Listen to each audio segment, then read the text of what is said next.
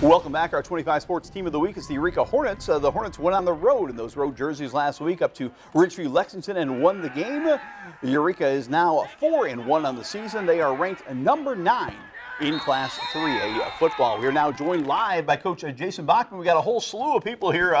Tell us, first of all, who you all brought. You brought them for a reason, and you brought a whole bunch of players. Tell me why real quick. Yeah, we did. So this is our captains group this year. All of them earned the captain nomination, so we wanted to make sure everybody was involved in this. Obviously, we consider it an honor, so thanks for having us. And you got a couple coaches on the end, too? We do. My defensive coordinator, Eric Same, and my offensive coordinator, Kyle Johnson, both came with us to make sure we get everybody here. Well, yeah, not only drivers. I mean, the assistant coach is a big part, too, right? Absolutely. They're a huge part of the program and really have done a great job to this point. So. Okay, we're going to real quick go to a wide shot. I'm going to ask the boys. You're going to have to speak loud because the microphones are over here. But quickly introduce all yourself. You're all senior captains, so go ahead.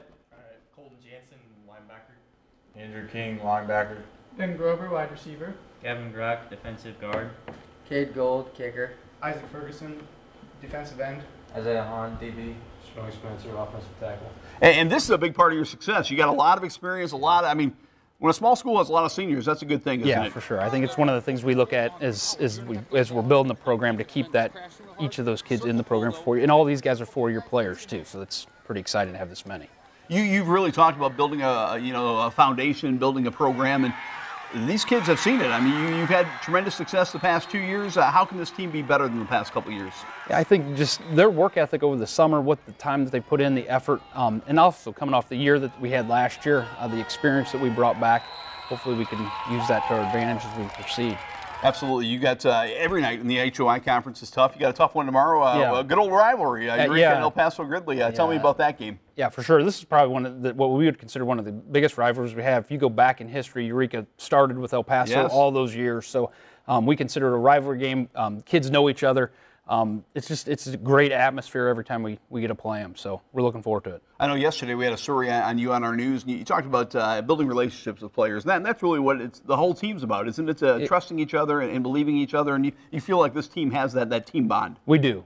I think each kid has a role. Each kid has a purpose in what we're doing, and they respect each other. They build each other up, and ultimately at the end, I think that's what it comes down to, especially when the game's on the line. And you've really put an atmosphere on game night. I know you're on the road tomorrow, but your game night, the crowd, the cheerleaders, the band, I mean, Eureka's a fun place to be on Friday night, and that's something I know that's important to you. Yeah, it is. I appreciate that. Thank you, because there's a lot of people that are involved in that, a lot of people that put a lot of time and effort into making that atmosphere and creating that for our kids and for the community, so it's really great. Well, what is the goal going into tomorrow night's game for this team to get better? I think up front, I think we need to dominate the line of scrimmage. I think we need to execute.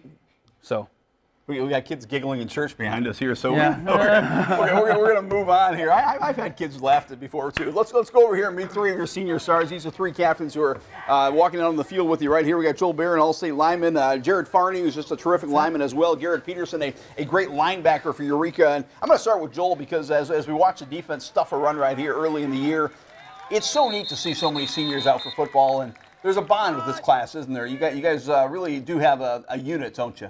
Yeah, I think we definitely do. It's something that coming into the season, we were really excited about. We're returning a lot of guys, just seniors. We're returning. Obviously we have these 11, and then I think we have 15 total on the team. So it's been a huge help. The bond that we've grown over the past 4 years is really amazing, and I think it's what makes us so close, so able to play so well out there together. Jared, I know you talk a lot about Stone by Stone, and this program's come a long way in 4 years. Talk about Eureka football when you're a freshman and where the program is now. You must be proud of kind of the legacy you're leaving here. Oh, yeah. I think that we have a lot of great leaders that came before us and taught us a lot of great things about like work ethic and things like that, and just the fact that we were able to pick up after them, where they left off after they could leave for us is kind of our goal. Garrett, last year I think the team kind of emerged with playoff wins and state rankings, maybe a little more pressure this year, but how do you improve on last year? And do you feel like this team can be better, every bit as good?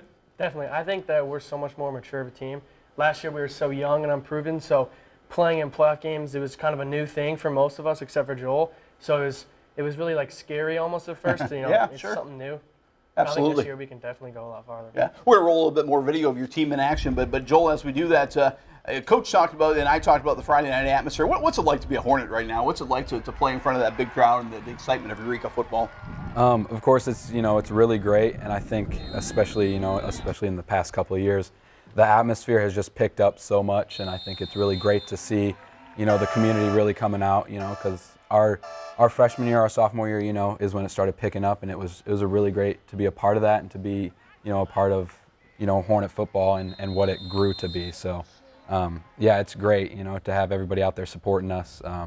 I just really love it. So. And Jared, I know that goes for all sports. Eureka's a town that loves its sports, isn't it? And I know it must be an honor to wear that Eureka jersey, to wear the Eureka helmet. Agreed. I feel like it is a great honor, to be able to wear the green and white on Friday, and everybody that comes out to the game, we really appreciate all the support that we get from the community. Coach and I were talking, Garrett, that Eureka El Paso Gridley used to kick off the season, was a huge rivalry, and I think every game in the Heart of Illinois Conference is a neat rivalry now because of the geography of it. But is tomorrow extra special with them just down the road? Definitely. I think it's definitely a special game because, like you said, we are a rival. We have so much history, so it's definitely one that we want to get. Coach, we're kind of running out of time, but maybe just the last word on these seniors. I know you really like their work ethic and their family. Yeah, for sure. I think, and again, going back to the time that they put in the offseason, I think that kind of separated this class.